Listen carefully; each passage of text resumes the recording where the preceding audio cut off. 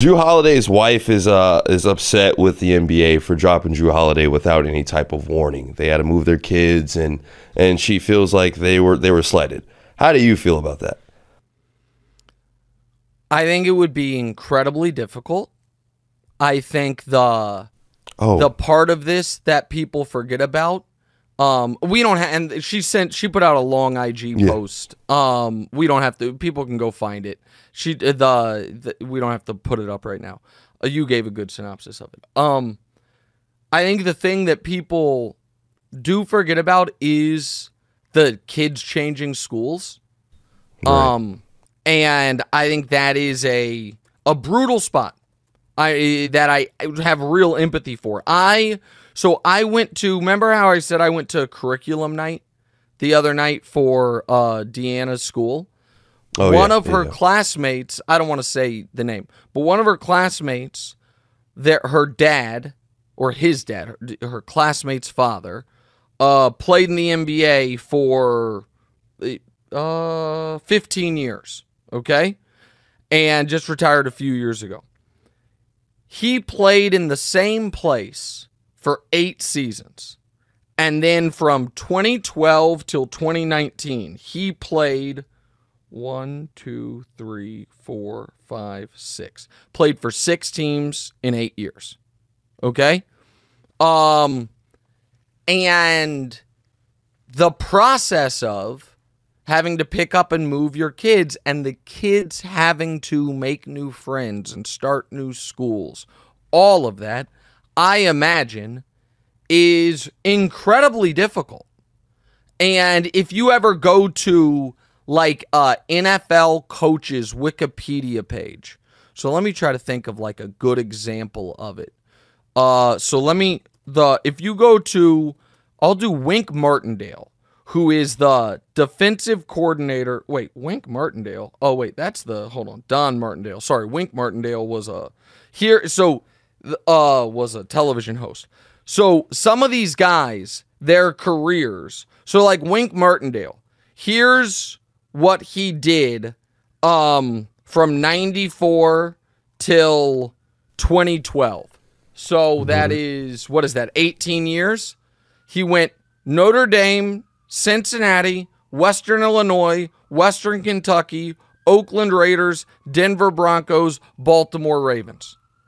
And that, to be honest, is like par for the course. So I do have a lot of empathy for what that means on people and their families.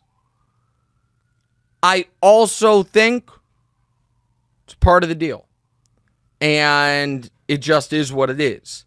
There are pluses and minuses to every job in the world.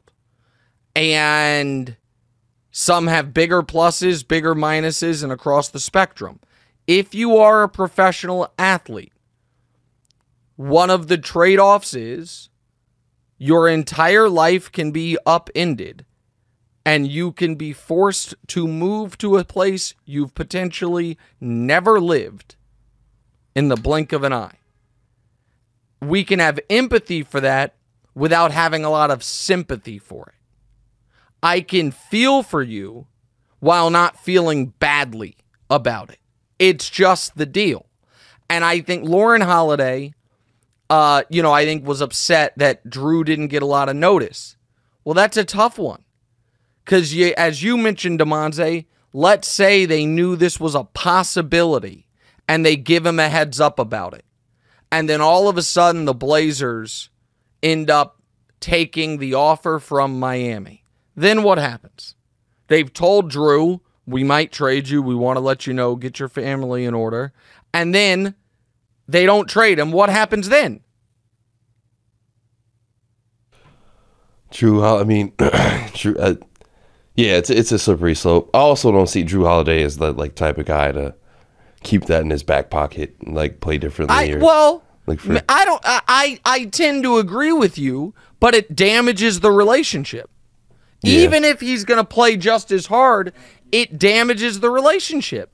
It's like, wait, you were thinking of moving on from me? Does that mean Giannis didn't want me, or was it, there are real potential problems. And I just, I think that there are a lot of things that just is the cost of doing business. And being a pro athlete, one of them is you're not necessarily going to have control over where you live and who you work for. Unless you're LeBron sucks. James. Well, yeah. I mean, to be honest, yes. Or Kevin Durant, the best of the best. Well, Bradley Beal, to his credit, got a no-trade clause. You know what I mean? Like, and Dame's better than Bradley Beal, but didn't have a no-trade. Like, there's a cost to this stuff. And so I understood what she was saying, but I just think that that's kind of the deal. There are my buddy Laszlo, who I quote, won them a finals. Won them a finals. Are they better with Dame? We will see. But yeah, I mean, on paper, when we map it out in our heads and think about what this player would look like next to this player, yes. Yes, on paper they are. And you know what? The GM of the Bucks, you know what he doesn't want to have to do? Change his kid's school. Move.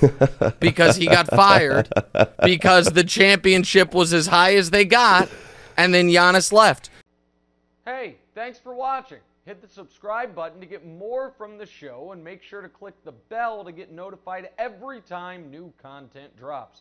Check out full episodes of What's Right wherever you get your podcasts, or just click the link in the description below.